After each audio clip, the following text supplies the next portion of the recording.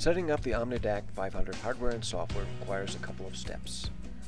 First, go to Settings and select the OmniDAC 500 option in the list and make sure that the Setup Hardware Test is turned on. Also, of course, make sure that the OmniDAC 500 device is turned on as well.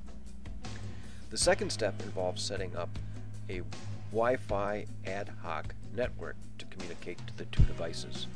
In order to do that, once again, run the Settings app and select our Wi-Fi connection from the list of Wi-Fi options.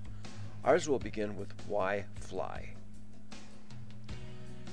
Once that option is selected, go to the next screen, and after a while you will see an IP address and subnet mask address listed. When those addresses are listed, the devices are ready to communicate.